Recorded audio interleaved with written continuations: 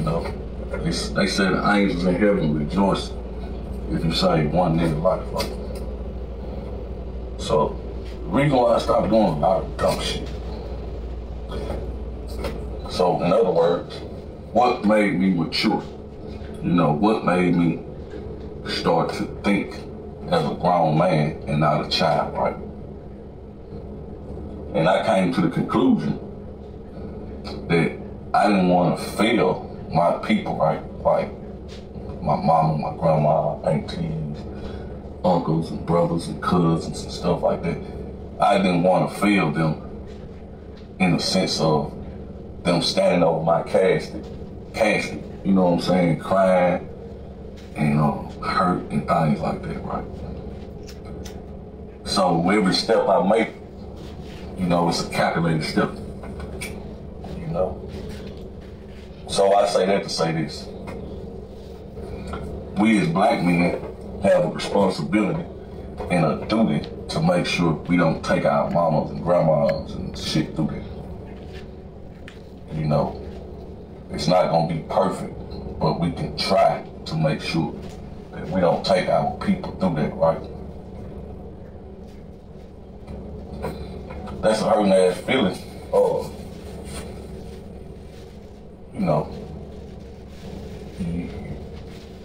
your people is left behind to grieve, to mourn, to hurt. Some of them scarred for life and shit. So it's like we have to understand that no matter what, we don't want to put our people through that, right? Because it's too late. Once someone's standing over the casket, it's too late to try to make your rights wrong, your mean, your broken hearts and shit. It's too late. So you start now. You start now with how you treat people, how you let people treat you, you know, minding your own business, tending to your own business, and keeping drama and fights and death and stuff like that out of your life. Because as the sure you start opening the doors to drama, like arguing back and forth with your woman or this or that, any kind of stuff like that, that shit can summon up some evil spirits, right? They can destroy men. So don't argue with people. Don't go back and forth. Sometimes, most of the time, it's best. I said most, not all the time. Most of the time, it's best if you let them win. Most of the time, it's best. Just let them win. But niggas don't want to lose. So they end up losing big time. So all you young niggas out there, I'm saying, you know, I ain't scared of this. I'm ready. I'm about it. I'll shoot this and then I'm gonna shoot it. I'm gonna go. I'm gonna run, whatever it is, right? All right, we understand that you're not scared. We understand that. But guess who is scared? Your little sister, your mama, your grandma, your aunties, your daddy, or whoever, you know what I'm saying, that got love for you. You scaring them. See, you can't be selfish with this and say, well, I'm not scared, so fuck it. No, now you gotta look at your family. Is they scared for you to go through that type of stuff? And to give you an honest answer, yeah, they scared.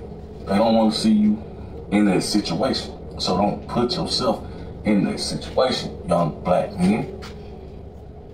Man, they fuck y'all niggas' minds up and make y'all think that the only thing you have to do that's fun is beef, fight each other, argue with each other, hate on each other.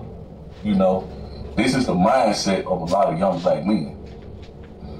But see, once the young black man says, okay, now I have to teach my son. You know, now I have to teach my family. Now I have to be here for my family. You know, and things like that. Once he started to get that outlook like that, oh man, he become a dangerous man now. Yeah, because the white man can't kill him. The white man can't trap him now. He know that if he sacrifice himself for these people, then God will show him some mercy. Yeah, if he put them people life before his, like his family, his wife, his mom, and stuff like that, if he put them before him, then God will show him mercy. Mm-hmm. Hey y'all, yeah, check out my songs that I done put on Facebook and YouTube and shit, and tell me what y'all think of it. Man, I need a mix and a master. I need a producing shit. You know what I'm saying? I need somebody that can help me get that music where it need to be, man. Cause I got a lot of shit to say and things like that. But anyway, young black men, love your life, protect your life. You can't say you love your life if you keep putting your life in danger. You know, if you'll put a hope before your life, you don't love your life. If you'll put some money before your life, you don't love your life. So stop putting all this stuff before your life, and you'll get to, you know how hard it is to get old, brother? See, I was gunned down, let's say, 13 years ago, before everybody started getting shot. This one they just had 12 gauges, you know, 9s and motherfucking 38s and shit. You know, this was before everyone had a gun with a 30-round clip. Like, I'm glad I didn't come up in that era. If that shit would have been back in my time, bro, I probably wouldn't be here, dog. You know? But, yeah. So, yeah, man, protect your life, live your life, learn to get old, you know, and don't get old in the prison. Get old, all right, this is what black men gonna have to do with each other, right? Black men, you see how white men move amongst each other? You see how if they don't help each other, they stay out each other's way? You don't see them talking down on each other, you don't see them trying to crab in the bucket each other. You always see them, unless it's on some big money shit. You know what I'm saying? When it comes to some contracts and some $1 million shit, now you gonna see some crazy shit with them white boys. But on a local level, you don't see that. So sometimes, like Elijah Muhammad said, there's some things that we have to learn from the white man himself. There's some things we got to learn, you know.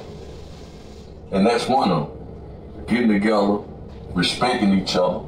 You don't see white men looking at other white men's women and lusting over them like that. They respect each other, women, when they go out to the soccer games and stuff or this and that. So we have to learn as black people, okay, we have to be the same way. Do you think them white folks trying to get their life up fast? They trying to live till they get 80 and shit, 90. Them motherfuckers trying to live till their ass is dust. And you niggas are going out so young. You niggas are going out babies, man. You're babies, and you're hurting the community when you do this because people have to come and mourn over you. Or mourn over us, you know, and it hurts our people, you know. Shit, we have to put a stop to it. You know, there's a time for war and a time for peace. And the only time there's a time for war is when nothing else can be done to fix this. I mean, you have used every option and goddamn every tool that you can use, and nothing else can be done. Now it's time for war. But until then, there's peace. But see, a nigga lose $5. Somebody took $5 from him. Instead of him saying, well, okay, next time Juju give me his $5 to take to him, I'm just gonna take that $5 and that's gonna be my $5 because he just took my $5.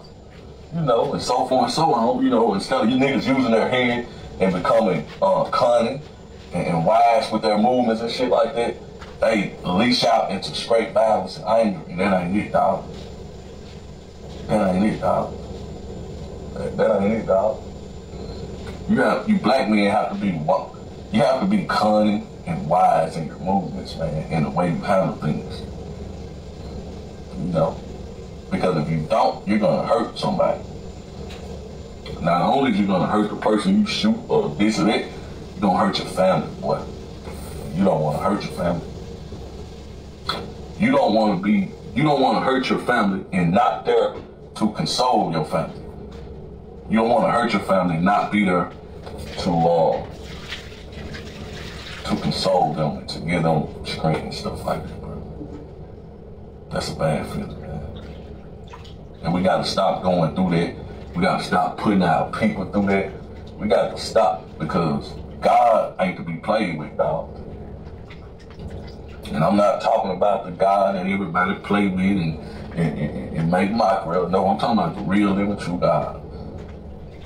He watches over all, and he sees all.